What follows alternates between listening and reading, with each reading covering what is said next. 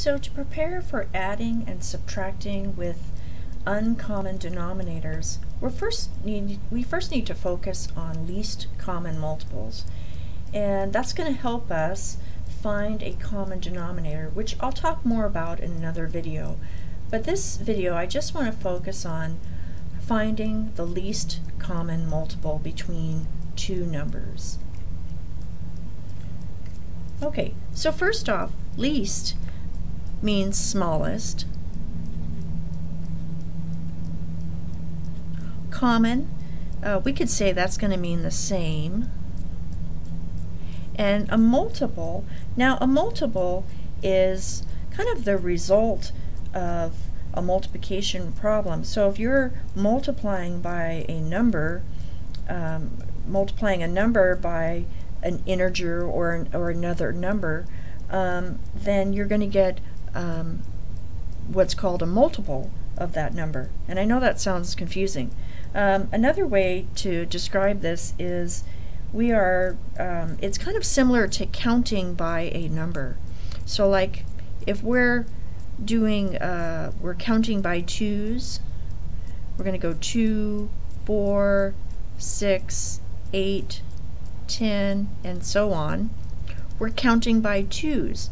So each of these numbers are multiples of 2.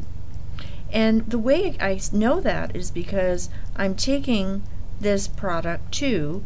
I get that by multiplying 2 times 1.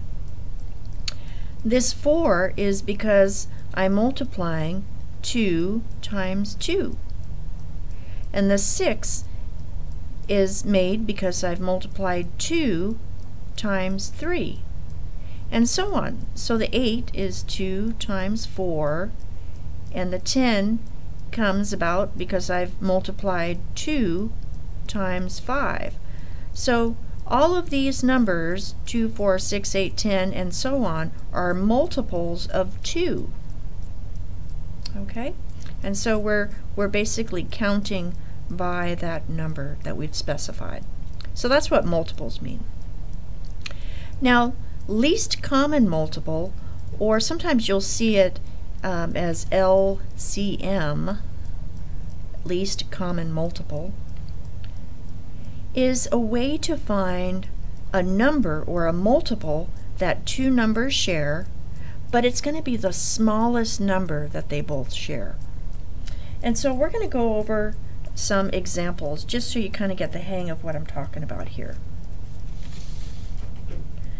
So let's say we've got two numbers, 2 and 3, and we want to find the least common multiple. Well, the first thing is we want to list off multiples of each number, and we don't want to list off too many, but we want to list off enough so that we get an idea of where they have a common multiple. So I'm going to suggest we just go out 5 multiples. Okay? Now you're always going to start out with the number that's given, because that would be 2 times 1 or 3 times 1. So we want to start with the multiple when we multiply it by 1. So we're going to have 2, 4, 6, 8, 10. And I've gone out in 5 places. Now I can continue, but I'm going to stop at 10.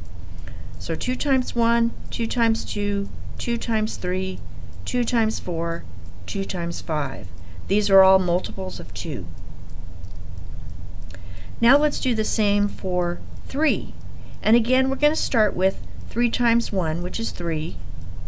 3 times 2 is 6. 3 times 3 is 9. 3 times 4 is 12. And 3 times 5 is 15. And again, we could go on, but I'm going to stop there.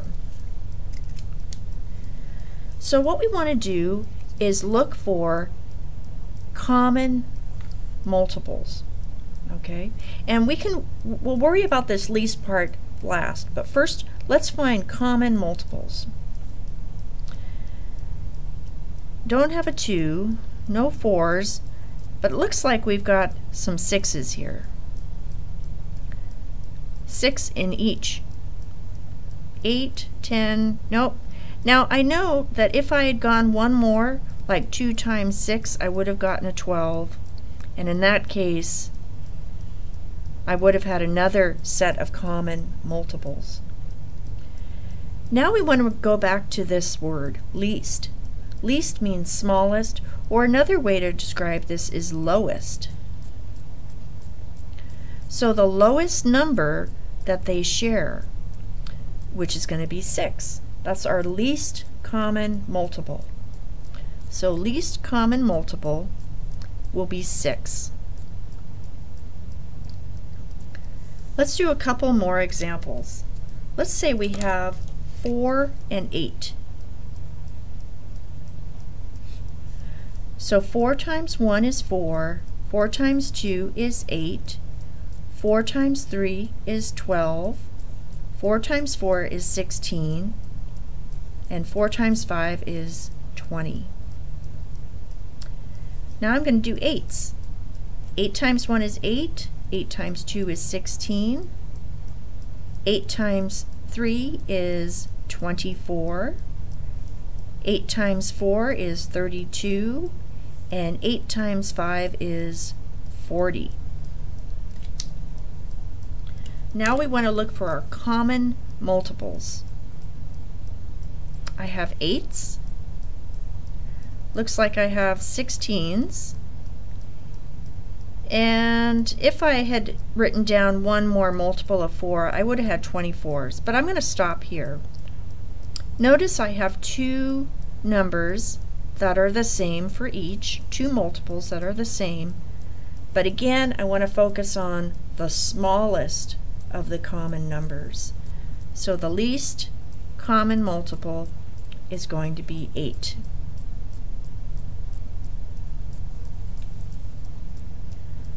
Let's do another one. Let's say we have 5 and 10. Let's go out more than just 5 multiples. Let's go out 7 multiples, and let's see where that takes us.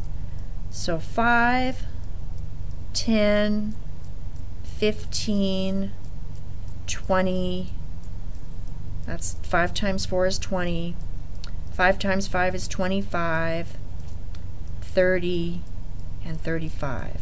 So 5 times 7 will give me 35. Now we're going to do the 10s, and the 10s are going to be pretty easy. We're going 10 all the way to 70. So 10, 20, 30, 40, 50, 60, 70. Now, what I could have done is stopped at 40 because I'm not going to have a number larger than 35 if I'm just looking at these 7 multiples. Let's again look at our common multiples. I'm going to go ahead and circle them. So basically it's going to be any number that ends in a 0.